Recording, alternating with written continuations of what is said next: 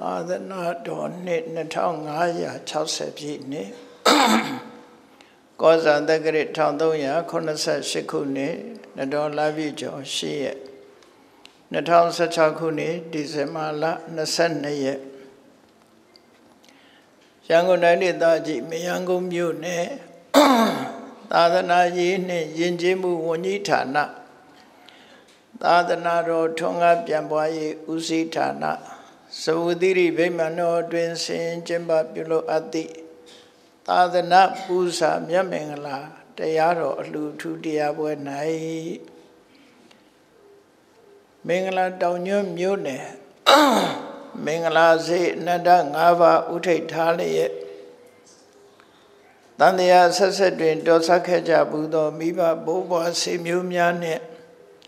ဥတ္တင်ဆိုးတို့အားယေရှု၏ဒေါ်လာခင်နှင့်သားသမီးမြေမြစ်တစုကိုကျော်သိန်းဆေးဆိုင်မင်္ဂလာစေတို့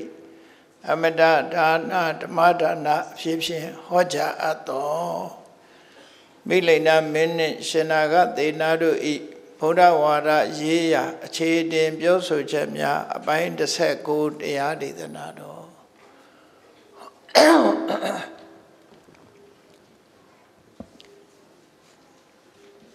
ဒီနေ့ညဓမ္မသဘင်ခန္ဓာကိုရွှေဘုန်းတော်သခင်ရှင်တော်မြတ်ဖရာ၏မဟာကရုဏာကုံကိုအာယုံပြုကာတိကျူဖွဲ့ဆိုအပ်သောဝန္ဒနာပနာမအာတိတဂါထာကိုရွတ်ဆိုပူဇော်ခြင်းဖြင့်စတင်ကြရအောင်ယောကပ္ပကောတိဟိပိယပမေယံကာလံကရွန်တော်တိဒုက္ခရာတိခေရံကတောလောကဟိတယာနာထောနမောမာကာရုဏိကတတတ္တယောနာထောဝိနိယမြာစွာတတ္တဝါဤချမ်းသာစီးပွားလိုလားတောင်းတဂုံပေါင်းခါသဖြင့်နာထမြညာခြင်းရှင်တော်မြတ်ဖရာသည်ကပ္ပဂေါတိဟိပိဂရေကဘာအရေအတွက်သင်္ချာတို့ဖြင့်တော်လဲအဘေမိယံရေတွေ့တိုင်းဒါဖော်ပြခြင်းငါမစွမ်းနိုင်ပါသောကာလံလေးအသင်ချေသိမ့်နေကဘာရှိကြသောကာလပတ်လုံးလောကဟိတယတတ္တလောကဤအကျိုးစီးပွားအလို့ငါအတိဒုက္ခရာနိဥ္စာအသက်ချေလက်အင်္ဂါမေတ္တာကြီးမာသမိတာနှင့်တထာဇနီဆွန်ခြင်းကြီးဟုကျေတိထဘွယ်ငါးသွဲအစုအလွန်ခဲရင်သောမူတို့ကိုကရွန်တော်ဘုရားဖြစ်ရန်ရည်တန်ကြိုးကုတ်အာထုတော်မူရသည်ဖြစ်၍ခေရန်လက်ချေမျက်လုံးအသက်ဆုံးလည်းရဲ့နှလုံးစိတ်ဝံကိုရောဤပင်မညင်းတို့ကတောဘဝဒါနံကျိန်ဖန်များစွာရောက်တော်မူခဲ့ရရှာလိပြီမဟာကရုဏီကတတတဝါများရင်ဝဲသားကဲ့သို့တနာချစ်ခင်မဟာကရုဏာရှင်ဖြစ်တော်မူသောတသနာတသဝိနည်းများစွာတတဝါဤချမ်းသာစီးပွားလိုလားတောင်းတဂုံပေါင်းခါသဖြင့်နာထမြညာထိုရှင်တော်မြတ်ဖရာအားနမောယုတိပြောင်းပြောမှန်ကိုလျော်၍ကရောယုကျိုးရှိခိုးခြင်းသည်အထုဘဝတုစင်စစ်မသွေဖြစ်ပါစေတည်း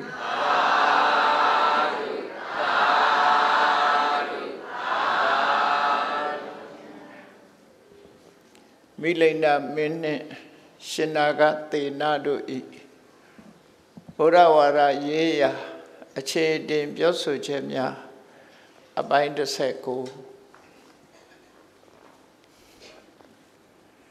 ဒီကနေ့45ခုမြောက်မေခွန်းနဲ့ပတ်သက်ပြီးတော့စတင်ပြီးတော့ဟောကြားမှာဖြစ်တယ်45ခုမြောက်မေခွန်းကတော့စာပေကျမ်းဂန်မှာဆိုထားတဲ့စကားတစ်ခုနဲ့ပတ်သက်ပြီးတော့မိလိန်နာမင်းကြီးကမေးတာပဲဖြစ်တယ်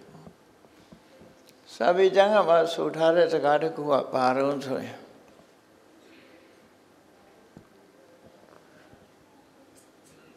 ဒီပဂတိမီးနဲ့ငရဲမီးဒီနှစ်ခုနှိုင်းယှဉ်ပြီးတော့ပြောတာပဂတိမီးအပူတဲ့ငရဲမီးအပူကပို့ပြီးတော့ပြင်းထန်တယ်လို့ဆိုတယ်အဲ့ဒါနဲ့ပတ်သက်ပြီးတော့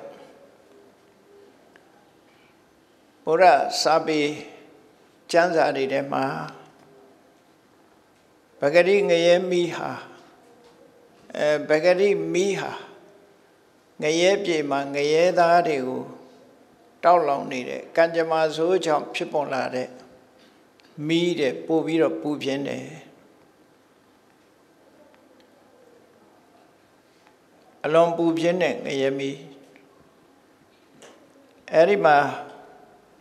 ဘယ်လောက်ထိအောင်ပူပြင်းလဲလို့ဆိုလို့ရှိရင်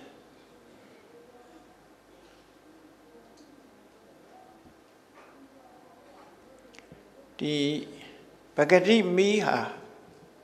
ကြောက်ခဲလေးသေးသေးပဲဖြစ်စီ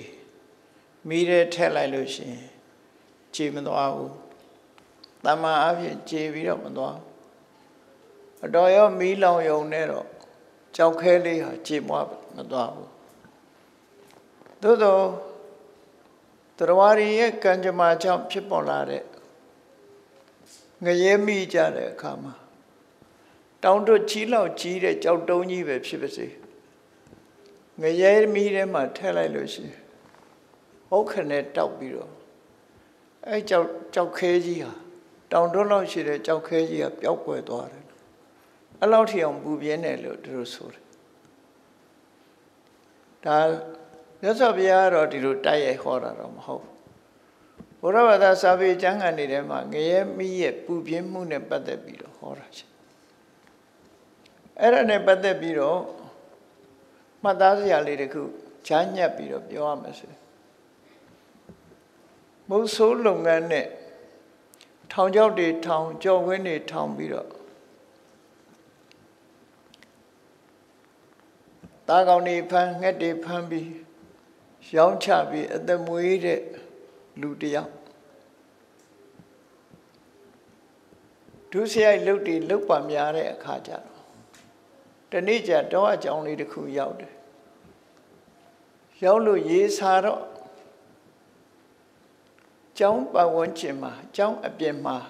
ရေဦးစင်လေးတွေရှိတယ်မြန်မာနိုင်ငံမှာတောင်မှပဲရေဦးစင်ယဉ်ကျေးမှုလေးကရေတံမှုတွေပေါ်လာတော့ပျောက်တယ်လို့ဖြစ်သွားပြီတော်တော်လည်းတချို့နေရာလေးတွေမှာတော့ပြန်ပေါ်ရှင်းတော့ကတော့ရေချမ်းစင်တည်ထားပြီးတော့ကုသိုလ်လုပ်ကြလေးရှိတယ်ပေါ့ရေတွင်းရေကန်ရေဦးစင်တည်ထားခြင်းဟာသာဝရကုသိုလ်မျိုးဖြစ်တယ်လို့ဆိုပြီးတော့မြန်မာလူမျိုးတွေဟာရေချမ်းစင်တည်တယ်အလေးထားရှိတယ်အဲ့ဒီအလေးထားဟာမြမယဉ်ကျေးမှုတသက်တော့မဟုတ်ဘူးရသော်ဘုရားအဆုံးအမထဲမှာပါဝင်တာကနေအတူယူအားကြပြီးတော့လှုပ်တာလည်းဖြစ်နိုင်အဲ့တောရကြောင်းလေးမှာတောရကြောင်းကသတင်းသုံးတဲ့ယဟန်တွေကခီးသွားတဲ့ပုဂ္ဂိုလ်တွေတောက်ကြရအောင်ဆိုပြီးတော့ကျောင်းပြင်ဘက်မှာရေအိုးတွေခတ်ပြီးတော့ရေဖြည့်ထားလေးရှိတယ်ခုနမုံဆိုးလုပ်တဲ့ပုဂ္ဂိုလ်ဟာရေစာစာနဲ့လာတအိုးဖွင့်ကြည့်လိုက်ရေမရှိတအိုးဖွင့်ကြည့်လိုက်ရေမရှိရေကတောက်ချင်တယ်ဘယ်အိုးမှရေရှာမတွေ့တော့သူကဘာပြောတော့ဆိုခက်ကြဲကြဲဘုန်းကြီးတွေကလည်းပြင်းလိုက်ကြတာနော်ရေလေးတောင်ဖြည့်ထားဖို့မရဘူးလို့သူကပြောလိုက်တယ်အဲ့ဒီတော့ကြားလိုက်တဲ့ကိုတော်တစ်ပါးဟာတို့ခုနမှရေတွေခတ်ထားတာအခုဘာလို့သူကရေမရှိဘူးပြောနေပါတယ်ဆိုထွက်ကြည့်လိုက်တဲ့အခါအိုးထဲမှာရေတွေအပြည့်တယ်ဒါကတို့ခုနမှရေတွေဖြည့်ထားတာဒီမှာရေအိုးထဲမှာရေအပြည့်ရှိတယ်မင်းရဲ့အကုသိုလ်ကလည်းကြီးမားလိုက်တာရေအိုးထဲကရေတွေပျောက်ကုန်ပါလားလို့ပြောတော့သူကလန့်သွားတယ်အဲ့လိုထိတ်လန့်တုန်လှုပ်သွားတယ်အော်လူဘဝနဲ့ပဲမသေးသေးခင်ငါဟာရင်ငတ်တဲ့ပြိတ္တာဘဝရောက်နေပါလားဆိုကြောက်လန့်ပြီးတော့ယန္တန်ဃာရေစီမှာတောင်းပန်လို့သင်္ကန်းဝတ်ပြရစေဆိုပြီးတော့သင်္ကန်းဝတ်ကြောက်သွားမှတရားတရားဆိုတာပေါ်တာနော် ဒါမှမဟုတ်ဒုက္ခပဏိတတတ္ထာလူတွေကဒုက္ခရောက်ရင်တရားတရားပို့ဖြစ်လာတတ်တယ်ကြောက်သွားတော့နော်ကြောက်သွားတော့တပည့်တော်သင်္ကန်းဝတ်ပေးရစေလူဘဝနဲ့တည်းမဲ့ပြိတ္တာလိုဘဝမျိုးဖြစ်ရပြီဒီအကုသိုလ်တွေခံရမယ်ဆိုရင်တော့သူဟာတွေးဝင်စရာမရှိဘူးဆိုသင်္ကန်းဝတ်ဉာဏ်တွေကသင်္ကန်းဝတ်ပေးပြီးတော့ဆုံးမတယ်ဘုန်းကြီးဝတ်ပြီးတော့အေးစစ်စစ်မနေနဲ့တရားအထုတ်ဆိုပြီးတော့သူအထုတ်ခိုင်းအဲ့လိုတရားအထုတ်ခိုင်းတော့တရားအထုတ်ရတော့လည်းပဲသူလှုပ်တဲ့အလုပ်တွေသာခေါင်းနဲ့ပေါ်ပြီးတရားတော်နဲ့မရောက်ဘူးဒါသဘာဝပဲလူတွေဟာနေ့စဉ်ကြုံတွေ့နေတဲ့အရာတွေဟာစိတ်ကိုထိန်းချုပ်လိုက်ပြီဆိုရင်အဲ့ဒါတွေပဲမြင်ဆိုလိုတာနေ့စဉ်နဲ့အများဈေးအောင်နေတဲ့ပုဂ္ဂိုလ်ကလည်းဈေးပဲမြင်နေမှာပဲမို့ဆိုးတငါလှုပ်တဲ့ပုဂ္ဂိုလ်တွေကလည်းသူအယောင်းဝယ်လှုပ်တာတွေပဲမြင်နေမှာအဲ့ဒါလို့လူတွေဟာကိုကျက်စားရာအရာတွေဟာစိတ်ကိုတမာတိပဲကိုဆွဲပြီးတော့ယူလိုက်တဲ့အခါမှာအဲ့ဒါတွေကမြင်လာပြီးစိတ်ကိုလွှမ်းမိုးနေတယ်လို့သူတို့ဆိုတယ်စိတ်ကိုလွှမ်းမိုးတော့ကိုလုတ်ခဲ့တဲ့မြင်ကွင်းတွေဟာစိတ်ကိုလာပြီးတုံလုံးခြောက်ခြားစေတယ်မဟုတ်တဲ့အလုပ်လုပ်ရင်ပိုဆိုးတယ်ပေါ့ဥပမာမဲ့အင်္ဂုလိမာလဓာချပြီးမြတ်စွာဘုရားရှေ့မှာဒူးထောက်ပြီးရဟန်းဖြစ်သူရောက်လာတဲ့အခါမှာမြတ်စွာဘုရားတရားပြတယ်ကမ္မထံပေးတယ်ပြီးတရားအထုတ်တဲ့အခါဘာတွေတွေ့တော့ဆိုသူဓာတ်နဲ့လိုက်လို့ထွက်ပြေးကြတာတွေအော်ကြဟေးကြတာတွေသွေးရဲတန်ရဲနဲ့တတ်လိုက်တဲ့လူတွေဒီမြင်ကွင်းတွေကပဲသူ့စိတ်ကိုလွှမ်းမိုးနေတယ်တဲ့ဒါကြောင့်ဟိုတရားအထုတ်လို့မရဘူးအခုလည်းပဲဒီမုတ်ဆိုးကဝတ်လာတဲ့ယဟန်ဟာဒီလိုတွေဖြစ်လာမြင်ကွင်းတွေမရအဲ့တော့သူရဟန်းဘဝမှာမပြောဘူးထွက်ချင်လာတယ်ပေါ့အဲ့ဒီခါမှာသူစိတ်ပြေလို့ရပြေလို့ကြောင်းငရဲဆိုတာဘလောက်ကြောက်စရာကောင်းတယ်ဆိုတာတော့အကြောင်းမှသတင်းသုံးတဲ့တကောပင်ညင်ရတဲ့ယဟန္တာပုဂ္ဂိုလ်ကြီးကမင်းဟောဒီမှာရှိတဲ့တစ်ကိုင်းနေစုပြီးတော့တစ်ကိုင်းအစိုးတွေစုပြီးတော့ပုံလိုက်လို့ပုံခိုင်းနေတရားထုတ်တာခဏနားပြီးတော့တစ်ပင်နေမြက်ပင်နေအစိုးတွေကိုပုံခိုင်းတော့ပုံလိုက်တယ်အေးတရားကြိုးစားအထုတ်ရင်ထုတ်မထုတ်ဘူးဆိုလို့ရှိရင်ငရဲဆိုတာအမတန်မှကြောက်စရာကောင်းတယ်ဆိုငါပြမယ်ငရဲမိရဲ့စွမ်းရည်တတ္တိဆိုအဲ့ဒီယန္နာပုဂ္ဂိုလ်ကြီးကဒိဋ္ဌံလိုက်တယ်အဝိဇ္ဇငရဲလေးငရဲကပိုးဆုံးကျူးလောက်ရှိတဲ့မိခဲလေးယူရက်ပြီးတော့အဲ့ဒီအသားပုံမတစ်ကိုင်းနေပုံထားတဲ့အပေါ်ထည့်လိုက်တာဝုတ်ခနဲ့ဆိုပြဖြစ်သွားတယ်နော်မိကိုတောင်မှမထွက်လိုက်ရတော့အဲ့ဒါတော့ထီအောင်ပူတယ်လို့ဆိုတာအဲ့ဇာလမ်းမှာလည်းရေးထားတာရှိတယ်ပေါ့အဲ့လိုပဲငရဲမိဟာဗဂရိမိနဲ့မတူပဲနဲ့သူဟာအလုံးကိုပူပြင်းတယ်ဗဂရိမိဟာကြောက်တုံးသေးသေးလေးကိုတောင်ကြေသွားအောင်မလုပ်နိုင်ဘူးအေးငရဲမိကြတော့တောင်ထွတ်လောက်ကြီးမားတဲ့ကြောက်တုံးကြီးပဲဖြစ်စေတခဏလေးမှာပဲခြေပြီးတော့ပျောက်သွားနိုင်တယ်လို့အဲ့ဒါလောက်ထိအောင်ပူပြင်းတယ်လို့ဒီလိုဆိုရပေါ့နော်အဲ့ဒီလိုဒီစကားကိုလည်းမယုံဘူးတဲ့ငရဲမိဒီလောက်ပြင်းတယ်ဆိုတာ तू မယုံဘူးပေါ့ဗမာတွေခေါ်တဲ့ငရဲမိကတော့တစ်မျိုးပေါ့နော်ငရဲမိဆိုတာအစစ်ဓာတ်တွေဟာလေငရဲမိလို့ခေါ်သေးတယ်အဲ့တော့ဒီမှာနောက်တစ်ခုကတော့အဲ့ဒါလောက်ပူပြင်းပေမဲ့လို့ငရဲပုံမှာဖြစ်တဲ့သရဝါတွေငရဲသားတွေကြတော့ဒါလောက်ပူတော်လည်းပဲကြောက်တုံးကြီးတစ်ခုလုံးပြုတ်သွားနိုင်တော်လည်းပဲငရဲသားသရဝါကြတော့အဲ့ဒီပူတဲ့ငရဲမိရဲ့ထံကိုခံပြီးတော့မသေးဘူးတဲ့ နော်ပူတာပဲပူရတယ်သူဟာပျောက်ကွယ်ပြီးသေသွားလောက်အောင်မဖြစ်ဘူးမသေးဘူးကံမကုန်သမျှငရဲရဲ့နှိမ့်ဆက်မှုတွေဟာသူ့အတွက်ကုံဆုံးမသွားဘူးကံသာလင်အဓိကဖြစ်တယ်ပေါ့ကံမကုန်သမျှဘယ်တော့မှမသေးဘူးဘလောက်ပဲညှင်းဆဲဘလောက်ပဲတပ်ဖြတ်အဲ့ဒီငရဲသားတရားဝါဟာမောင်သက်ပြင်းလို့ခေါ်ဘယ်တော့မှမသေးဘူးတဲ့အဲ့ဒီငရဲမိတဲ့ထဲတော့လေသူခန္ဓာကိုယ်ကြီးကဘယ်တော့မှဝုတ်ခနဲ့ဆိုလောင်ပြီးပျောက်မသွားဘူးတဲ့အဲ့ဒါကိုလည်းသူမယုံဘူးတဲ့မဖြစ်နိုင်ဘူးထင်တယ်မိလိန်နာမင်းကြီးဒါကိုလည်းမယုံဘူးတဲ့ကြောက်တုံးကြီးတောင်လောင်ရင်ပျောက်သွားတယ်ဆိုလို့ရှိရင်တာမန်ငရဲသားတရားဝတယောက်ဟာငရဲမိလောင်လိုက်ရင်ပျောက်သွားမှာပေါ့တဲ့ဘာလို့မပျောက်တယ်လဲအဝိစိဆိုတဲ့ငရဲဟာအဝိစိဆိုတာမီလီယံကိုပြောတာမီလီယံတွေရဲ့အကြာဝိစိဆိုတဲ့မီလီယံတို့ရဲ့အကြာဘယ်နေရာဖြစ်မီလီယံမရောက်ဘူးမိတော့မရောက်ဘူးဆိုတာမရှိဘူးအဝိစိအကြာမရှိဘူးနောက်တစ်ခုငရဲခံနေတဲ့တရားဝါတွေဟာငရဲသားတရားဝါတွေဟာတဦးနဲ့တဦးထိညက်နေတယ်သူတို့နှစ်ယောက်ရဲ့ကြားမှာလည်းပဲအကြာမရှိဘူးဝိစိဆိုတာအကြာပေါ့နော်အဲ့ဒါလည်းမရှိဘူးဆင်းရဲဒုက္ခဆိုတာလေဒလဇတ်ခံစားနေရတော့ဆင်းရဲဒုက္ခချမ်းသာတဲ့အချိန်ပိုင်းလေးဆိုတာလေသူတို့မှမရှိဘူးလို့ဒီလိုငရဲနဲ့ပတ်သက်ပြီးမြတ်စွာဘုရားဟောထားတယ်ရှိတယ်အဲ့တော့ငရဲမိဟာအလွန်ပူပြင်းတော်လည်းပဲငရဲသားတရားဝါတွေဟာငရဲမိလောင်ရသည့်အတွက်ကြောင့်ပြာဖြစ်မသွားဘူးဆိုတာပျောက်ကွယ်မသွားဘူးဆိုတာသူမယုံဘူးလို့သူပြောမယုံဘူးလို့ပြောတဲ့အခါမှာရှင်နာဂသေနာပြောတယ်ပူတိုင်းပျောက်တာမဟုတ်တဲ့အကြောင်းသူကိုဥပမာနဲ့ရှင်းပြီးတော့ပြောတယ်ဥပမာနဲ့ရှင်းပြီးတော့ပြောတယ်ဒီ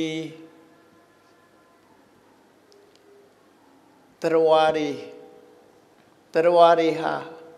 ကြက်တွေတို့ဒေါင်းတွေတို့စသဖြင့်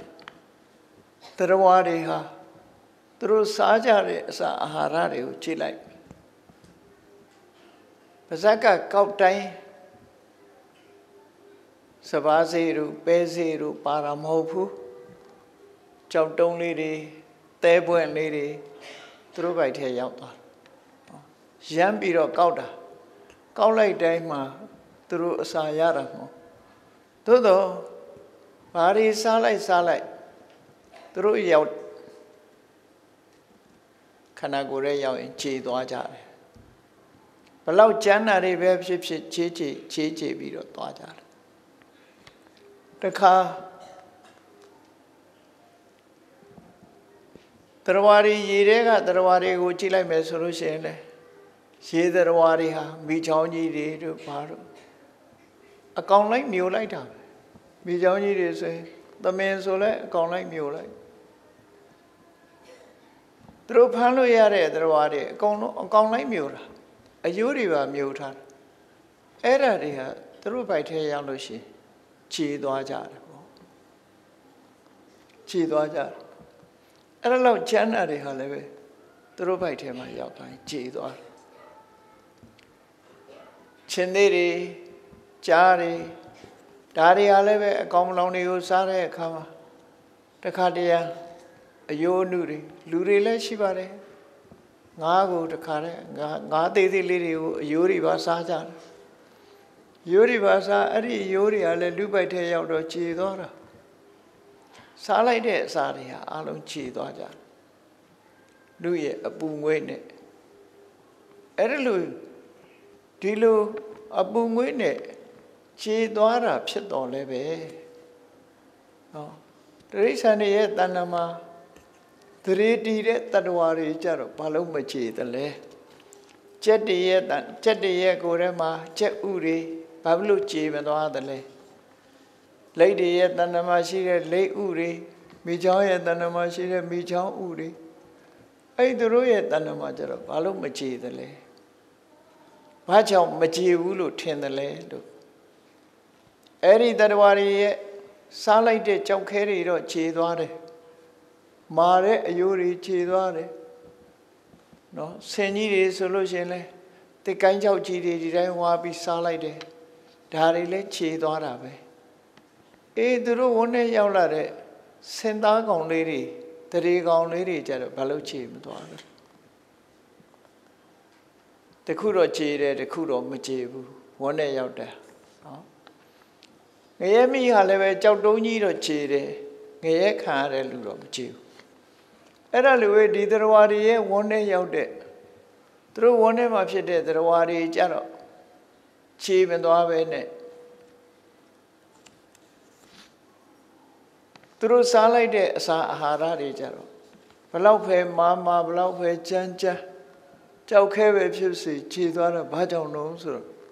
မိလိန်နာမင်းကြီးကဖြေတယ်အရှင်ဘုရား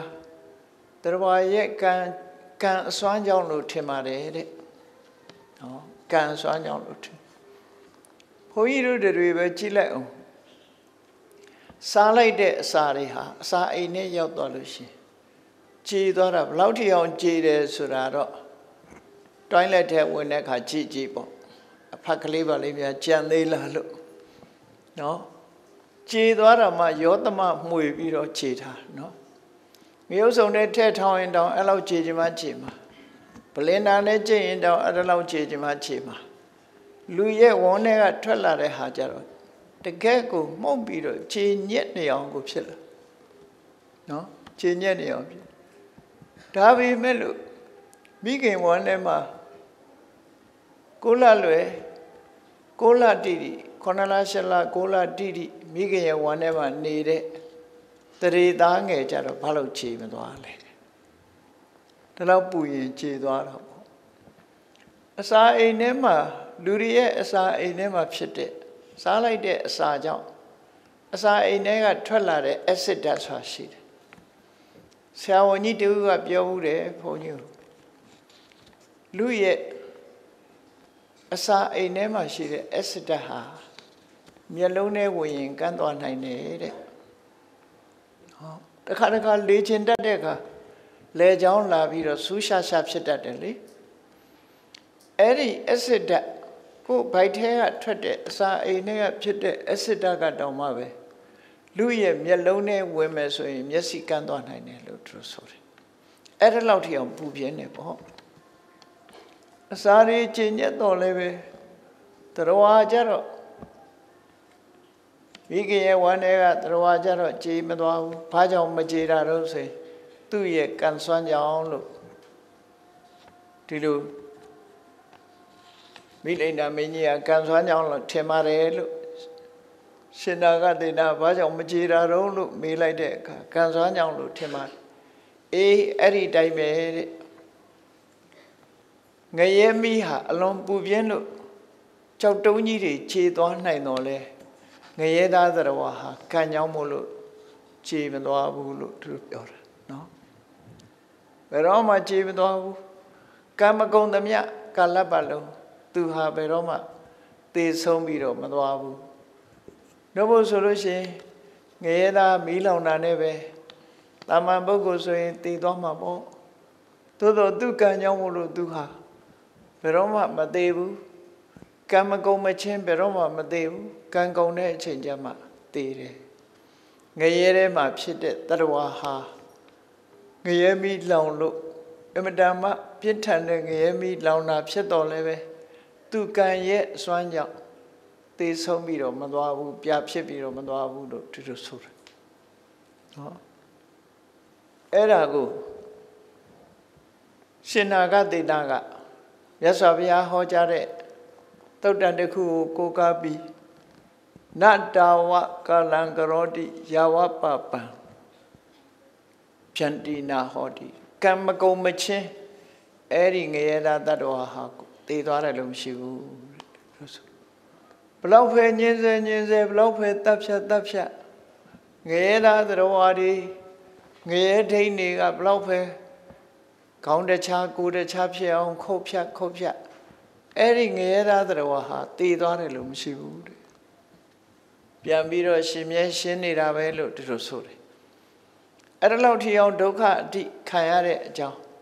ဘာကြောင့်မသေးတာတော့ဆိုရင်ကံကြောင့်မသေးတာအဲ့ဒီဥပမာနဲ့ရှင်းပြလိုက်တဲ့အခါမှာမိလိနာမင်းကြီးကလက်ခံသွားတယ်ပေါ့ဒါဟုတ်တယ်ဖြစ်နိုင်တယ်လောကကြီးဆိုတာအကြောင်းတစ်ခုတည်းမဟုတ်ဘူးအကြောင်းတွေကအမျိုးမျိုးရှိတာဒါကြောင့်မို့ဘိုက်ထဲရောက်တိုင်းအကုန်လုံးကြည်တာမဟုတ်ဘူး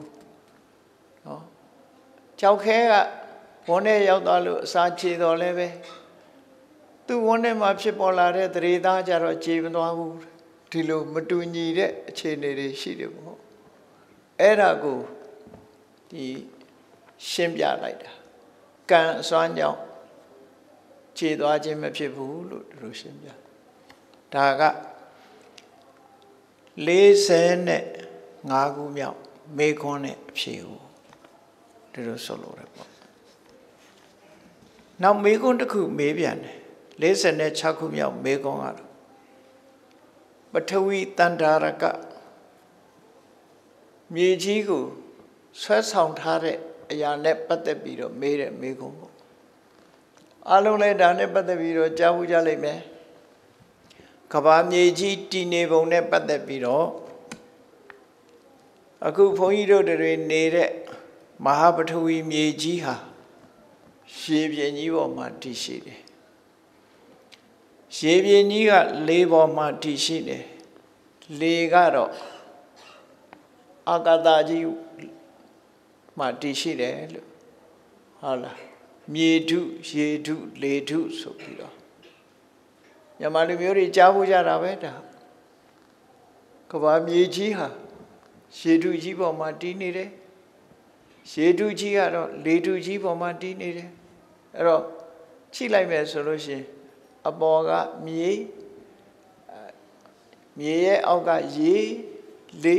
ရေရဲ့အောက်ကလေလို့ဆိုပြီးတော့လေရဲ့အောက်ကြတော့အာကာသဟင်းလင်းမြင့်ကြီးလို့အဲ့တော့ကမ္ဘာလုံးကြီးဆိုတာလဲကောင်းကင်မြေမှာရွှေရှားနေတဲ့အရာကြီးတစ်ခုပဲမြတ်စွာဘုရားဟောထားတဲ့ဒေသနာတော်အရပြောမယ်ဆိုလို့ရှိရင်ကမ္ဘာမြေကြီးဟာအာကာသကောင်းကင်ကြီးထဲမှာရှိနေတဲ့အရာကြီးသာဖြစ်တယ်အဲ့ဒီမှာအခုလိုအပေါ်ကမြေအောက်ကရေအောက်ကလေဒီလိုထုတဲ့ကြီးမားတဲ့အရာကြီး၃မျိုးပေါင်းစပ်ပြီးတော့အာကာသထဲမှာတည်ရှိနေတယ်ဆိုတာနဲ့ပတ်သက်ပြီးမိလိန်နာမင်းကြီးကဒီစကားကိုသူမယုံဘူးတဲ့လက်မခံနိုင်ဘူးမြေကြီးကရေပေါ်မှာတည်နေတယ်ရေကလေပေါ်မှာတည်နေတယ်ဆိုတာလက်မခံနိုင်ဘူးအဲ့တော့ဒီနေရာမှာရှင်နာဂသေနာကမြေကြီးပေါ်မှာရေပြင်ကြီးပေါ်မှာမြေကြီးတည်နေတာကိုတော့ဥပမာနဲ့မပြောခဲ့ဘူး။ဘာပြောခဲ့တယ်လဲဆိုရင်အာကာသထဲမှာလေပြင်ပေါ်မှာဒီရေထုကြီးတည်နေတာကိုတော့ဥပမာနဲ့ပြောခဲ့တာဖြစ်တယ်။ရေပြင်ပေါ်မှာမြေကြီးတည်ရှိနေတာတော့အင်းလေးကိုသွားကြည့်ပေါ့။နော်အင်းလေးမှာကြားဘူးလိမ့်မယ်ကျွန်းမျောဆိုတာရှိတယ်မဟုတ်လားအောက်ကရေပေါ်မှာကျွန်းကြီးဟာရွေရှားပြီးတော့မျောနေတာလေအဲ့တော့ခုကဘာမြေကြီးရဲ့အောက်မှာရေရှိတယ်ရေရဲ့အောက်မှာလေရှိတယ်ဆိုတဲ့နေရာမှာမိလိန္ဒာမင်းကြီးကိုရှင်းပြတဲ့အခါမှာသူမယုံဘူးဆိုတော့မိလိန္ဒာမင်းကြီးကိုရှင်နာဂသေနာကဘာနဲ့လက်တွေ့ပြတော့ဆိုရှေးခေတ်ကရဟန်းတန်ဃာတွေခရီးသွားရာဆောင်ယူရရှိတဲ့ဓမ္မကရိုင်ရေစစ်ဆိုတာရှိတယ်ခုခေတ်တော့မြင်ဘူးချင်မှမြင်ဘူးကြတော့မှာပေါ့ဓမ္မကရိုင်ရေစစ်ဆိုတာဒီဓာန်ခွက်ကလေးကိုအပေါ်ကအပေါက်ကလေးတစ်ပေါက်ဖောက်ထားပြီးတော့အောက်ကမျက်နှာဝကိုပိတ်နဲ့ကျက်ထားတယ်အပေါက်ကလေးကတစ်ပေါက်မျက်နှာဝါကတော့အကျဲအဲ့ဒီမျက်နှာဝါကိုပိတ်နဲ့ကျက်ထားရေထဲနှစ်ပြီးတော့အဲ့ဒီအပေါက်လေးကိုပိတ်လိုက်လို့ရှိရင်ထဲထဲရေတွေကကျမတော့နော် အဲ့ဒါကိုအပေါက်ကလေးကိုဖွင့်လိုက်တဲ့အခါကျရင်သူကလေတံလေးပေးပြီးတော့ရေတွေကအောက်ကျသွားတယ်ရေစစ်တစ်မျိုးပေါ့နော်ရေစစ်တစ်မျိုးအဲ့ဒါကိုဓမ္မကရိုင်းရေစစ်လို့ခေါ်တယ်ဓမ္မကရဏဓမ္မကရဏဆိုတာအပေါက်ကလေးကိုလက်မလေးနဲ့ပိတ်ထားလက်ညှိုးနဲ့လက်ခလဲနဲ့နှစ်ခုကြားမှာလက်မလေးနဲ့အပေါက်ပိတ်ပြီးတော့ရေထဲကိုနှစ်လိုက်ပိတ်နဲ့ချုပ်ထားတဲ့ဘက်ကိုမျက်နှာဝဘက်ကိုရေထဲနှစ်ပြီးပြန်မလိုက်တဲ့အခါအပေါက်ကလေးပိတ်ကိုမလိုက်မယ်ဆိုရင်ထဲထဲမှာရေအပြည့်ပါလာလက်မလေးပိတ်ထားတာဖွင့်လိုက်တဲ့အခါရေတွေဝေါနဲ့ထွက်သွားတယ်အဲ့လိုထွက်သွားတဲ့အခါဒီအပေါက်ကလေးကလေတွေကဝင်သွားတော့ဒူးဆိုတဲ့အတန်လေးလည်းမြည်ထတယ်ပေါ့နော်အဲ့ဒါကြောင့်ဓမ္မကရိုင်းရေစစ်ဆိုဒူးဆိုတဲ့အတန်ကလေးပေးပြီးတော့ရေစစ်ပြီးသားဖြစ်တယ်မမြင်ဘူးရင်တော့ပြိခရာဆိုင်နေသွားမေးချီဓမ္မကရိုင်းရေစစ်ကတစ်မျိုးဟိုလိုရိုးရေစစ်ကတစ်မျိုးဓမ္မကရိုင်းရေစစ်ကိုစတိတို့ကြီးတို့နဲ့စတိတို့ဓာန်တို့နဲ့လုံးလို့ရှိတယ်ပေါ့နော်ခွက်ကလေးပေါက်ထားသလိုအဲ့ဒီလိုဟာမျိုးနဲ့လုံးလို့ရှိအဲ့ဓမ္မကရိုင်းရေစစ်ကိုရေထဲနှစ်ပြီးပေါ်မလိုက်တဲ့အခါရေတွေဟာအောက်ယိုကျမသွားဘူးဘာကြောင့်လဲဆိုရင်လေအားနဲ့ဆွဲထားတာထို့တူပဲကဘာမြေကြီးအောက်မှာဒီရေထုကြီးကိုလေထုအဲ့ဒါကိုဓမ္မကရိုင်းရေစစ်ကနေ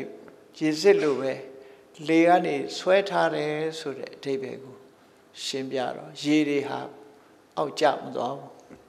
လေရဲ့တွန်းကန်ထားမှုနဲ့လေရဲ့အထက်မှာရေရှိတယ်ရေရဲ့အထက်မှာမြေကြီးရှိတယ်လို့ငရင်လှုပ်တဲ့အခါကျတော့ဘယ်လိုလှုပ်တုံးဆိုတဲ့အခါမှာဒါကစာပေကျမ်းကမှပြောတဲ့အပြောပေါ့နော်ခဏခေတ်ပြောတဲ့အပြောမျိုးမဟုတ်ဘူးစာပေကျမ်းကမှဒီအကြောင်းတစ်ခုအကြောင်းငရင်လှုပ်ပြီးဆိုတဲ့အခါမှာ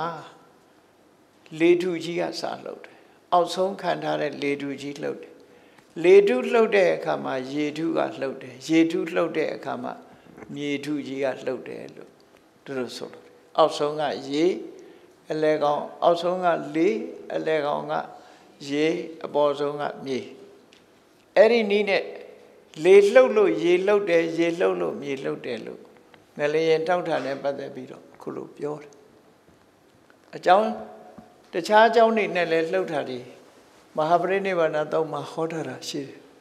ငလျင်လှုပ်ခြင်းအကြောင်း10မျိုးဆိုပြီးတော့ဟောထားရှိတယ်ပေါ့နော်အဲ့ဒါနဲ့ပတ်သက်ပြီးတော့အခုလိုကဘာမြေကြီးရဲ့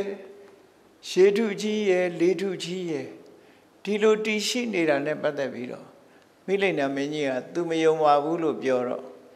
ဓမ္မကရိုင်းရေစစ်ကိုယူပြီးတော့ရှင်နာဂသေနာကရှင်းပြလိုက်တယ်ရှင်းပြလိုက်တော့သူလက်ခံပါပြီလို့အဲ့လိုဒီမေခွန်းရဲ့အဖြေဟာလဲပြေသွားတယ်ပေါ့နောက်48ခုမြောက်မေခွန်းကြတော့ဘာနဲ့ပတ်သက်တုံးဆို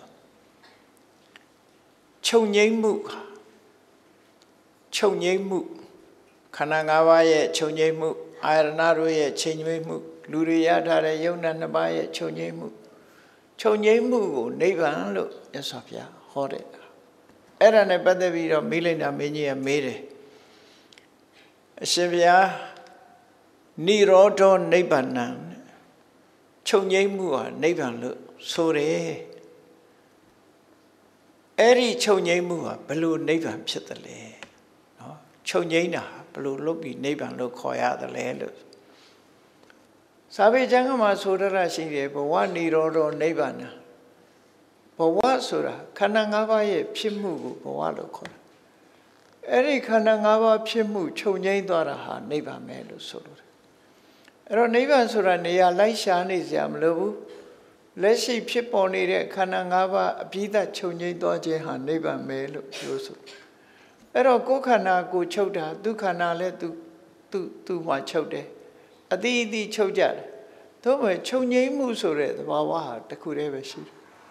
သို့တော့ခန္ဓာနဲ့ပြောမယ်ဆိုရင်ခန္ဓာရဲ့ချုပ်ငိမ့်မှုတွေကတော့မျိုးမျိုးရှိနိုင်တယ်ပေါ့ နိဗ္ဗာန်ဆိုတာတော့ချုပ်ငြိမ်းတဲ့သဘောနေတာပြနိဗ္ဗာန်ဟာတစ်ခုတည်းပဲရှိတယ်အဲ့ဒါနဲ့ပတ်သက်ပြီးတော့မိလိန်နာမင်းကြီးကမေးတယ်និရောဓနိဗ္ဗာန်လို့ဆိုပါတယ်တဲ့အဲ့ဒါလို့ဆိုတဲ့အခါမှာនិရောဓနိဗ္ဗာန်လို့ဆိုပါသလားဆိုတော့ဟုတ်တယ်ဆိုပါတယ်ကထံនិရောဓနိဗ္ဗာန်ဘယ်လိုချုပ်တာကိုနိဗ္ဗာန်လို့ပြောတာလဲချုပ်ပုံချုပ်နည်းတွေကလည်းမျိုးမျိုးရှိသေးတယ်လေတခဏလေးချုပ်တာကိုပြောတာလားနော်ချုပ်ငြိမ်းမှုဆိုတာတွေကအများကြီးရှိတယ်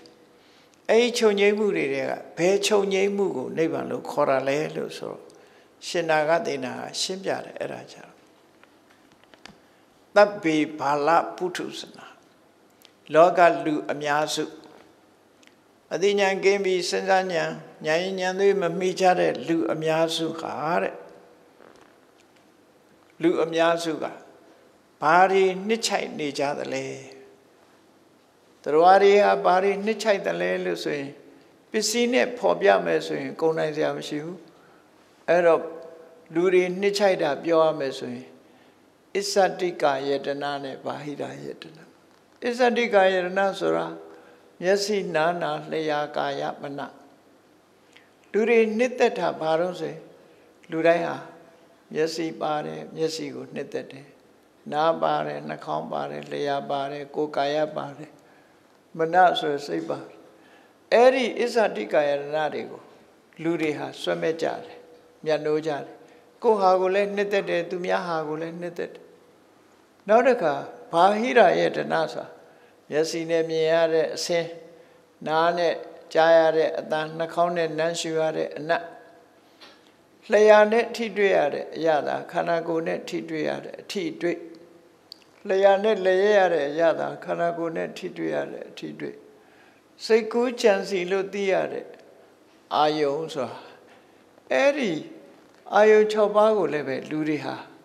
နှစ်သက်ကြတယ်မျက်နှိုးကြတယ်ဆွဲလန်းကြတယ်ကဲအားလုံးခြုံကြည့်လိုက်လို့ရှိရင်လူတွေမျက်နှိုးတာဘာလဲဆိုရင်မျက်စိနာနာလျှာကာယမနကိုမျက်နှိုးတယ်မျက်စိနာနာလျှာကာယမနမှာပေါ်ထွန်းလာတဲ့အာယုန်တွေကိုမျက်နှိုးတယ်ဒါလွဲလို့ဘာမှမရှိဘူးเนาะတေချာကြည့်လိုက်လို့ရှိရင်ဒါလွဲလို့ဘာမှမရှိဘူးအားလုံးခြုံမိငုံမိတယ်ဒီစကားတပည့်တော်တို့ဒါမကြိုက်ပါဘူးရွှေကြိုက်တာပါပတ်စံကြိုက်တာပါဒေါ်လာကြိုက်တာပါလို့ပြောလဲဒီထဲပါတာပဲเนาะဒီထဲမှာအကုန်ပါဒါကြောင့်မို့မျက်စိနာနာ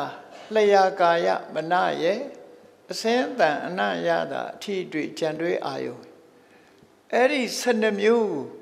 လူတွေဟာမျက်နှိုးကြတယ်ခုံမင်ကြတယ်ဆွဲလန်းကြတယ်တဲ့နော်ဆွဲလန်းကြတယ်အဲ့ဒီဆွဲလန်းကြသည့်အတွက်ကြောင့်ဆွဲလန်းနေတဲ့ရေရင်ကြောကြီးထဲမှာတရားတွေဟာမျောပါနေကြတယ်ဟုတ်မဟုတ်စဉ်းစားကြည့်ပေါ့လောကမှာရှိတဲ့လူတွေဟာအဲ့ဒီဆွဲလန်းမှုဆိုတဲ့ရေရင်ကြောကြီးထဲမှာမျောနေကြဘယ်သူမှရုံမထွက်နိုင်ဘူးဘယ်သူမှရုံမထွက်နိုင်ဘူးဘဝဆိုတာလဲအဲ့ဒါပဲအဲ့ဒီထဲမှာမျောပါပြီးတော့နေကြတယ်မှန်တယ်မျောပါနေသည့်အတွက်ကြောင့်တဏှာဆိုတဲ့ရေရင်တော်ထဲမှာမျောပါနေသည့်အတွက်ကြောင့်နော်မွေးဖွားခြင်းကလည်းမလွတ်ဘူးအိုခြင်းသေခြင်းကလည်းမလွတ်ဘူးတောကပရိဒေဝဆိုရဲဆိုရင်နာတို့ငိုကြွေးတာတို့လည်းမလွတ်ဘူးဒုက္ခဒုက္ခတကိုဆင်းရဲခြင်းစိတ်ဆင်းရဲခြင်းမလွတ်ဘူးဥပါယတဆိုရဲစိတ်ပင်ပန်းမှုတွေကလည်းမလွတ်ဘူးဒုက္ခမှန်သမျှကမလွတ်ဘူးတဲ့ဆွဲလန်းမှုနဲ့လူတွေဟာဆွဲလန်းမှုရဲ့အရှိန်နဲ့မျောနေကြတယ်ဒီထဲကယုံထွက်မသွားနိုင်ကြဘူးဒါတွေကိုပဲခင်မင်ပြီးတွေ့တားနေကြတယ်အေးမြတ်စွာဘုရားရဲ့အဆုံးအမကိုကြားနာရတဲ့ဒီသူတော်ကောင်းတွေအရိယသာဝကတွေမြတ်စွာဘုရားရဲ့အဆုံးအမတွေကိုရရှိပြီးတော့တရားဓမ္မကိုကျင့်ကြံကြိုးကိုအထောက်ကြတဲ့အရိယသူတော်စင်တွေကြတော့မျက်စိနာနာလျှာကာယလို့ခေါ်တဲ့မနလို့ခေါ်တဲ့အစ္ဆတိကာယရဏ6ပါးထိုအစ္ဆတိကာယရဏ6ပါးမှာလာပြီးတော့ထင်ဟတ်တတ်တဲ့အစင်းအတန်အနရတာအထီးတွေ့ကြံတွေအာယုံဆိုတဲ့ဘာဟိရယနာ6ပါး Eri the Bawa Diari Poma, Swelamu Mishijabu, the Bawa died Dishijare, Aloha, Mamere Yari da Fide, Mamejin Nasan Mujao Aradiha, Dokari da Fide, Gama Baine, another Wadiari da Fide, Alemo Nga Lemo Fusure. Yes, of Yaye, so mane, we better than Yan, Shumian don't that be. Menya Punyan Yoshi Dore come. Turuha Tweta Musure, ye enjoy my Miomini Jaro. Tiharego, accounting biro, petre biro, manejaro, a mango dire, a dinya net, Tiboguriha. Lulu King Satema, Shen Lin net, Twetamu Meshive, Nejare, Twetcham. Mapchele, Twetamuri, the Roma Meshiv. Twetamu Meshiro, Tana Niroda, Uparana Niroro, Tana Chokdore Kama, Uparan Sure, Nga Sura, Chokdwabi, Uparan Sura, Tanane, Detigo Vekora, Tana Sure, Sabure, Twetamu Cholushi, Nga Miene, Tana, Ngalu, Miene, Teti, Eri, Swelania, Chokdware, Uparana Bisia Bo. Upadan sore, Tanadeti Chokdwalushi, Pawa sure, Kandayari, Kandayajo Pipolare, Kanangawa surari, Chonye Miro Dware. Pawa Nirora, Sadi Niroro, Pawa Chonye Dwalushi, Sadi surale, Chonye Dware. Sadi sura Chonye Dware Idrajam, Sura Marana, Ujin Tejin surale, Malaro, Toka Pridewa surale, Malaro. Dokha Dominata Surale Malarobu, Upayata Surale Malarobu. Eri Dokha Hudamiaria, Alu Sonda Chonye Dware. Tana Nyain Laitane, Janari Alu Nyain Dware, Twetamu Machine, Alu Nyain Dwalu, Dokha Kate Chonye Dware. Eri Chonye Dwamu, Neban Lu. That's of Ya Horaba. Get a neighbor yet, what Diago. A shinzo Shinagatina Biolite as a cave, no? A shinzo Biolite as a cave. A chonye to Amuru. A kulu, a beat that chonye door. Dokare beat that chonye doje ha neighbor me. Dodo neighbor, the Zonaku Kazaya Melu, Seka Tini Daja dire, neighbor Suraha. Pawajiticulo, chonye dore, and yanked at the water, pitable. But what she neither Yaro, Ujenaje, the Jensure Siedukari, she knew Mabe. Kanamashiro Usuroma, Pawabashiro Usuroma, Pawa Loma, Chonye Davi Suroma, Eri Sieriga, Lumyama Piedemo. Dino Simbia like the Kajaro, Milena Menia Lekan, Chinat Bido Tuare, Nirodo, Nebana. Dokha Abida Chonye ha neighbor mesura to Lekandwarebo. Timegon beat a kajar. Laser Shikumyo, Megon Aleve. Neighbor never did a Megon the cool tamid. Neighbor not Labana Pina. Neighbor Yachin never did Megon the cool. No. Neighbor never the video. Simpiade. Tarawa Aloha Neban Yaja the La. To do. Tarawa Aloha Neban Guya the La. Sura. Na Maharasa. Labandi neighbor. Tarawa Aloha Neban Guya wood. Alu Neban Yao the La, so Alu no Neban Bayam lady. Ero Belubuku ma Neban Yao Nine the Lay. So that come. Shimbiare. Tamma Padipana. Yes, of ya lands in the good chama betare. Nevan Yapo dread. Making Shiba Jendiasura, chama beta. Making Shiba Jendiasura. We better not jending over your rape. Shona no Martin Caradigo, Mamma Au. Senye Sensara de Adinyanga sa. Dwekora de Tamatingaba Surasa.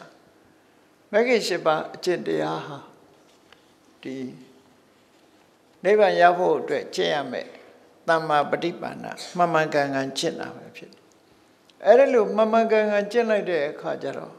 ဘာဖြစ်လာလဲအဘိညေယဓမ္မေအဘိသနာတိအသိဉာဏ်တစ်ခုရလာထူးတဲ့ဉာဏ်နဲ့သိရမယ့်တရားတွေအလုံးကိုသိလာအဲ့တော့တာမန်မသိနိုင်တဲ့အရာကိုသိလာတယ်လို့ဆိုတာဘုန်းကြီးတို့တွေနေ့စဉ်ကိုစဉ်းစားကြည့်တာမန်သိနေကြတာသူကဘသူပဲငါကဘသူပဲနော်သူကဘာပိုင်တယ်ငါကဘာပိုင်တယ်တာမန်အဖြစ်သူ့နာမည်ဘသူစသဖြင့်ဒီလိုအပေါ်ယံအသိလေးတွေပဲသိတယ်ဝိပဿနာဉာဏ်နဲ့ကြည့်လိုက်တဲ့အခါကျတော့တရားဆိုတာမရှိတော့ဘူးငါဆိုတာလည်းမရှိတော့ဘူးငါဆိုတာလည်းမရှိတော့ဘူးယုံနဲ့နာနဲ့နှစ်ခုတည်းကိုသာမြင်လာတယ်အလုံးဟာယုံနဲ့နာနှစ်ခုသာလည်းဖြစ်တယ်သူငါဆိုတာလည်းမရှိဘူးအဟံမမငါဆိုတာလည်းမရှိဘူးငါဟာဆိုတာလည်းမရှိဘူးအဲ့ဒါတွေကအပေါ်ယံဆွဲမိပြီးခေါ်ထားခြင်းမျှတာဖြစ်တယ်ဆိုတာကိုမြင်လာတယ်တဘာဝတရားတွေကိုအရှိတိုင်းမြင်လာတာကိုအဘိညေယဓမ္မေအဘိသနာတိထူးခြားတဲ့အသိဉာဏ်တမ္မာလူတွေသိနေတဲ့အသိတဲ့ကြော်လွန်ပြီးတော့ထူးခြားတဲ့အသိခါတိုင်းကငါသူလို့သိနေတဲ့အရာတွေငါသူဆိုတဲ့အသိတဲ့ကြော်လွှားပြီးတော့ရုပ်ရည်နာမ်ရည်ဆိုတဲ့အသိကိုပဲသိသွားတယ်ဘယ်ဟာကရုပ်ဘယ်ဟာကနာမ်ဒီရုပ်နာမ်တွေဘာကြောင့်ဖြစ်တယ်ဆိုတဲ့အသိတွေသိလာတယ်အဲ့ဒါလို့သိလာတာအဘိညေယဓမ္မေအဘိသနာတိထူးခြားတဲ့ဉာဏ်နဲ့သိရမယ့်ယုံနံတရားတွေကိုထူးခြားတဲ့ဉာဏ်နဲ့သိလာတယ်တဲ့ပရိညေဓမ္မေပရိသနာတိပိုင်ပိုင်နိုင်နိုင်သိရမယ့်တရားတွေကိုပိုင်ပိုင်နိုင်နိုင်သိလာတယ်အဲ့ဒီကိုသိတဲ့တရားတွေဟာတကယ်တော့ခြေနှက်เสียမကောင်းတဲ့ကိုထင်တာဘာတစ်ခုမှမဟုတ်တဲ့ဒုက္ခသစ္စာတရားတွေပဲလို့သိတာပရိညေဓမ္မေပရိသနာတိပိုင်ပိုင်နိုင်နိုင်ပိုင်ပိုင်ခြားခြားသိလိုက်တယ်နော်ကိုရထားတာပါရထားတော့ဒုက္ခပဲရထားသို့တော်လူတွေကဘဝကိုရထားတယ်ရထားတဲ့ဘဝဟာဒီဒုက္ခလို့ထင်ကြတယ်အေးကိုရလိုက်တဲ့ဘဝဒီဒုက္ခကိုရထားတာဖြစ်တယ်လို့ပိုင်ပိုင်နိုင်နိုင်သိတာပရိညေယဓမ္မပိုင်းခြား၍သိရမယ့်တရားကိုသိတယ်ဆိုတာဒုက္ခသစ္စာကိုသိတယ်ပါဟတပိဓမ္မေပစ္စဟတိအဲ့ဒီအတိဖြင့်ဖယ်ရှားရမယ့်တရားကိုဖယ်ရှားတယ်ဖယ်ရှားရမယ့်တရားဆိုတာဘာလို့ဆိုရင်အဓိကကတော့ဒုက္ခကိုဖြစ်ပေါ်စေတတ်တဲ့တဏှာကိုဖယ်ရှားရမယ့်တရားဆိုလိုတာကသမုဒိယသစ္စာကိုဖယ်ရှားအဲ့ဒီသမုဒိယဆိုတာတဏှာတစ်ခုတည်းတော့မဟုတ်ဘူးအဝိဇ္ဇာကိုလည်းဖယ်ရှားမှဖြစ်တယ်ဥပါဒံကိုလည်းဖယ်ရှားမှဖြစ်တယ်ကိလေသာဟုသမျှဟာတဏှာခေါင်းဆောင်တဲ့ကိလေသာဟုသမျှအကြောင်းတရားတွေမှန်သမျှဒုက္ခသမုဒိယတွေကြီးပဲအဲ့ဒါကိုဖယ်ရှားရမယ့်တရားတွေကိုအလုံးဖယ်ရှားလိုက်တယ်ဖယ်ရှားရမယ့်တရားလို့သိတယ်သမုဒိယသစ္စာကိုသိတယ်လို့သူတို့ပြောတာသစ္စိကတ္တဗေဓမ္မေသစ္စိကရောတိမျက်မှောက်ပြုရမယ့်တရားအသိဉာဏ်နဲ့မှစိုက်ထိလာတယ်ဒုက္ခဖြစ်ကြောင်းတရားကိုဖယ်ရှားလိုက်တဲ့အခါမှာဒုက္ခတွေဟာအပြည့်အစုံချုပ်ငြိမ်းသွားတယ်ဆိုတာနိဗ္ဗာန်ပဲဖြစ်တယ်အဲ့ဒီနိဗ္ဗာန်ဆိုတဲ့တရားကိုလည်းမျက်မှောက်ပြုတယ်ဘာဝေတ္တဗေဓမ္မေဘာဝယတိကိုယ်တဏ္ဍာမှာဖြစ်ပွားစေရမယ့်မဂ္ဂင်၈ပါးသမ္မာဒိဋ္ဌိသမ္မာသင်္ကပ္ပစတဲ့မဂ္ဂင်၈ပါးတရားကိုလည်းပဲကိုယ်တဏ္ဍာမှာအခိုင်အမာဖြစ်ပွားလာအောင်ကြိုးစားအထောက်ပြီးသားဖြစ်တယ်ဟောမြတ်စွာဘုရားချမှတ်ထားတဲ့ဝိပဿနာကျင့်စဉ်တစ်ခုကိုကျင့်လိုက်တာကနေပြီးဒုက္ခသမုဒယនិရောဓမေဃလို့ဆိုတဲ့သစ္စာ၄ပါးကိုအမှန်တိုင်းသိသွားတယ်အဲ့ဒီသစ္စာ၄ပါးကိုအမှန်တိုင်းသိသွားတဲ့ပုဂ္ဂိုလ်ဒီသာလဲသောလပတိနိဗ္ဗာန်သူပဲနိဗ္ဗာန်ကိုရကြတဲ့ပုဂ္ဂိုလ်တွေမရနိုင်ဘူးလို့သူတို့ပြောတာနော်သစ္စာလေးပါးကိုသိတဲ့ပုဂ္ဂိုလ်သားလည်းနိဗ္ဗာန်ကိုရတယ်လို့သူတို့ဆိုလိုတယ်အဲ့တော့လူတွေအားလုံးဟာနိဗ္ဗာန်ကိုရသလားဆိုရင်ဒီမေကွန်းဟာဒီဟာနဲ့ဖြေလိုက်တယ်အားလုံးမရဘူးမ မှန်ကန်ကန်ကျင့်ပြီးတော့သစ္စာလေးပါးကိုသိသွားတဲ့ပုဂ္ဂိုလ်ဒီသားလည်းနိဗ္ဗာန်ရတယ်လို့သူပြောတယ်ဒါရှင်နာဂသေနရဲ့အမေကိုမိလိန်နာရှင်နာဂသေနကမိလိန်နာမင်းကြီးရဲ့အမေကိုဖြည့်ဆိုခြင်းပဲဖြစ်တယ်ပေါ့နောက်နံပါတ်49ခုမြောက်မေခွန်းကလည်းနိဗ္ဗာန်နဲ့ပတ်သက်တဲ့မေခွန်းတစ်ခုနိဗ္ဗာန်ဒုက္ခပညာနိဗ္ဗာန်ချမ်းသာတယ်ဆိုတာနဲ့ပတ်သက်ပြီးတော့မေးတာနိဗ္ဗာန်ပရမန်ဒုက္ခနိဗ္ဗာန်ဒီအကောင်းဆုံးချမ်းသာလို့မြတ်စွာဘုရားဟောတယ်နော်အဲ့တော့နိဗ္ဗာန်ချမ်းသာတယ်ဆိုတာနဲ့ပတ်သက်ပြီးတော့သူကမေးတာမဟုတ်ဘူးဒီနေရာသူမေးတာဘယ်လိုတုံးဆိုမိလိန်နာမင်းကြီးကနိဗ္ဗာန်မရဘဲနဲ့နိဗ္ဗာန်ချမ်းသာတာကိုသိနိုင်သလားဒီမေးခွန်းမေးတာနော်ယောနလဗတိနိဗ္ဗာန်ဇာနာတိတောဒုက္ခနိဗ္ဗာန်တိနိဗ္ဗာန်တော့မရဘူးဒါပေမဲ့လို့သူဟာနိဗ္ဗာန်ကိုချမ်းသာတယ်လို့သိနိုင်သလားကိုမရဘဲနဲ့ချမ်းသာတယ်လို့သိနိုင်သလားပေါ့နော်နိဗ္ဗာန်မရတဲ့ပုဂ္ဂိုလ်ဒီနိဗ္ဗာန်ချမ်းသာတယ်လို့သိနိုင်သလားလို့ဒီမေးခွန်းကိုမေးတဲ့အခါကျတော့ရှင်နာသေနာဖြေတယ်သိနိုင်တယ်တဲ့ကိုမရပေမဲ့လို့နိဗ္ဗာန်ချမ်းသာတယ်ဆိုတာသိနိုင်တယ်အဲ့တော့သိနိုင်တယ်ဆိုတော့ကထံပန္တိသာနာတိဘယ်လိုလုပ်သိတာတော့တဲ့သိပုံသိနည်းကိုရှင်းပြပါအောင်လို့ဆိုတော့အဲ့ဒီမှာရှင်နာဂသေနာရှင်းပြတယ်နော်သူကမေခွန်းတစ်ခုမေးလိုက်တယ်မေခွန်းတစ်ခုမေးပြီးတော့သူအဖြေပေးမယ်အဲ့တော့မေခွန်းကဘယ်လိုမေးတော့ဆိုလို့ရှင်လူတယောက်ဟာလက်တွေခြေတွေကိုဖြတ်ခံရတယ်နော်အဲ့ဒါလို့ဖြတ်လိုက်တဲ့အခါအဖြတ်ခံရတဲ့လူကလက်ခြေအဖြတ်ခံလိုက်ရတဲ့အခါဆင်းရဲတယ်ဆိုတာ तू မသိဘူးလားဆိုအဖြတ်ခံရတဲ့လူကသိတာပေါ့နော်သိတယ်ကိုလက်ကိုခြေကိုဖြတ်လိုက်လို့ရှင်နာလိုက်တဲ့ဆင်းရဲဒုက္ခကို तू သိတယ်ကောင်းပြီအဖြတ်ခံရတဲ့လူကသိတယ်ဘေးကနေရက်ချိနေတဲ့လူတယောက်ကရောလက်ခြေဖြတ်ရင်နားတယ်ဆိုတာရော तू မသိနိုင်ဘူးလားလို့မေးတဲ့အခါသူများတွေလက်တွေခြေတွေကိုဖြတ်ခံလိုက်ရလို့ရှိရင်တဲ့ဘေးကချိနေတဲ့လူကမသိဘူးလားလို့ဆိုသိတယ်တဲ့ကိုယ်အဖြတ်မခံရပေမဲ့လို့သိတယ်ဘယ်လိုသိတာတော့လို့ဆိုလက်ခြေဖြတ်ခံရတဲ့လူကအော်ဟစ်ပြီးတော့ငိုကြွေးတဲ့အတန်ကိုကြားပြီးတော့တဲ့အဲ့ကြည့်နေတဲ့လူကလည်းပဲဟာလက်ခြေဖြတ်တယ်ဆိုတာဒါအနာလို့ဒီမှာသူငိုတယ်ဆိုတာအဲ့တော့လက်ခြေဖြတ်ခံရတဲ့ဒုက္ခကိုအဲ့ဒီအဖြတ်ခံရတဲ့လူရဲ့ငိုကြွေးတန်ကိုကြားပြီးတော့ဘေးကရက်ကြည့်နေတဲ့လူဟာကိုယ်တိုင်အဖြတ်ခံရတာမဟုတ်တော့လည်းပဲဒုက္ခကိုသိပါတယ်နိဗ္ဗာန်ဆိုတာလည်းအဲ့တိုင်းပဲတဲ့နိဗ္ဗာန်ရတဲ့ပုဂ္ဂိုလ်တွေကနိဗ္ဗာန်ပရမန်ဒုက္ခနိဗ္ဗာန်ဆိုတာသိချမ်းသာတယ်လို့ပြောတယ်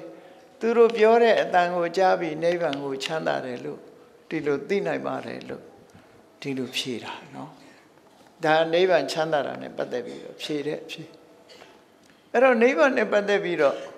မှတ်သားစရာလေးတစ်ခုကတော့နိဗ္ဗာန်ကိုချမ်းသာတယ်လို့ပြောတာဟာဒုက္ခလို့ပြောတာဝေဒနာနဲ့ပတ်သက်တဲ့စကားမဟုတ်ဘူးပေါ့လူတွေကတော့ချမ်းသာတယ်လို့ဆင်းရဲတယ်လို့ပြောလို့ရှိရင်စိတ်ခံစားမှုနဲ့ပြောကြတာနော်စိတ်ထဲမှာခံစားပျော်တယ်လို့မပျော်ဘူးလို့စိတ်ညစ်တယ်လို့မညစ်ဘူးလို့ဆိုတာစိတ်ခံစားမှုနဲ့ပြောအဲ့တော့နိဗ္ဗာန်ကိုချမ်းသာတယ်လို့ပြောတာဟာစိတ်ရှိတဲ့ခံစားတဲ့ဝေဒနာမရှိဘဲနဲ့မရှိရဖြစ်တဲ့နိဗ္ဗာန်ကိုဘယ်လိုလုပ်ပြီးတော့ဒုက္ခလို့ပြောနိုင်တာတော့လို့ဆိုတဲ့မေခွန်းဟာလေးနဲ့တဲ့မေခွန်းတစ်ခုဖြစ်တယ်ပေါ့ရှင်သာရိပုတ္တရာကတရားပွဲတစ်ခုမှာဟောတယ်နိဗ္ဗာန်ဒုက္ခနိဗ္ဗာန်ဒုက္ခမိဒံနိဗ္ဗာန်အေးငါရှင်တို့နိဗ္ဗာန်ဆိုတာသိချမ်းသာတယ်လို့ပြောတဲ့အခါမှာတရားနာနေတဲ့ဥရာယီဆိုတဲ့ကိုရောကြီးကထမေးတယ်အရှင်ဘုရားအဲ့ဒီနိဗ္ဗာန်မှာခံစားတဲ့ဝေဒနာမရှိဘူးမဟုတ်လားတဲ့ဘာကြောင့်ချမ်းသာတယ်လို့ပြောနိုင်တာတော့လို့ဆိုရှင်သာရိပုတ္တရာကရိုးရိုးလေးပဲဖြေလိုက်တယ် ai khanda mu vedana mashi lo be chanda le lu pyo da sura khanda mu shi ne de chanda le lu pyo lo mya lu de ha da dukha vedana ko chanda le lu thin nya da ko takae ro khanda mu shi ne chin ha shi chin di mashi chin bek ko yaw ma te cha da po ti mye ma ma mo da da mo khanda mu mashi chin di pin ne nibbana mashi lo be chanda le lu Shin Buddha, Dilu Shimbia get Buddha Bo. We are now machine out, neighbor Chanda Lu Sora. We are now seen a delusion, Duka, we are nadi, we bring Nama Doka, Pyonwe Dwarane, Doka Piedore. No, Doka, we are naha. Madama, Nyanya Nilu, Su Windade, Yapidoja, Titi Doka, Shin Illusion, Lon Sere, Yapidelu. Dilu Sotare day. Vedana Mashi Jeha Vedana Mashi Lube, Neva, Chandare Lu, Dilu Mataja, Pidibo. Dima Neva Mayaven, Neva Go Chandare Lu, Tina Nigo, Shinaga Dinaga, Let Chip Shakare, Bogoye, Dokago, Yaji Nire Bogo, Adia the Lube, Neva Kanzajare, Neva Go, Winsandwajare, Yanda Shimiati. Payabisiga Burari Udan Jure Lango Jabiro Neban Sura Chanare Sura Tishi Jare Pidelu Dino Liz and Gogumia Megoye Pshego Shinaga Dina Pshisugera Pshibare. The Achikin to Rosembre that Bono Lene de Diarmarine Pade Biro Mejare Pshijare to a May Pshidiha. Buddha Waraye and a Badela Lucy. Mata Tawaya, Madama Kondo, Mimiro Tanama, Dinyani, Duboisi, and Abselu,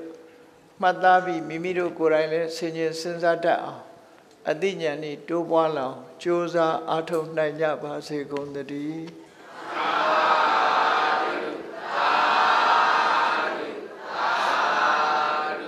Mita Boya, Tadawa Miaswa. Yangwa Chanda Javadi Adwa Myaswa Yangwa Chanda Javadi Midayi Jan Dungapshan Yinjan Javadi Midayi Jan Dungapshan Yinjan Javadi Teshi Jamma Sichanda Loya Sanda Pivadi Teshi Jamma Sichanda Loya Sanda Pivadi Polanda Dukha Pingasa Mita Bone Dutingama Manodra Di Tavidam Pawayandu Dukhanaka Mita Bone Dutingama Subambo Amidada Hu Yam Yu Bawing Wilamini Yawni Shayo Bonsoya Yinya Tavidan Jime Odo Lozo Yazwa Tatuadui Manodra Di Mimia Pusin Ichilin the Yesin Pitin Sindaloni Hudo Ye Aini Adwina Dukha Bingada Sintavara Imya Jinda Daya Pulan Chanda Dukha Di Hudo Kumudra Javanudi Polanda Wanda Shim Yu Molu Jinu Wejo Pupunya Gondi Pivi Dukhanaka Leo Lide Yoshet Timpian Bidi Hudo Yananudi Bawayandu Konswa Betwi Jailai Nija Basi Kondadi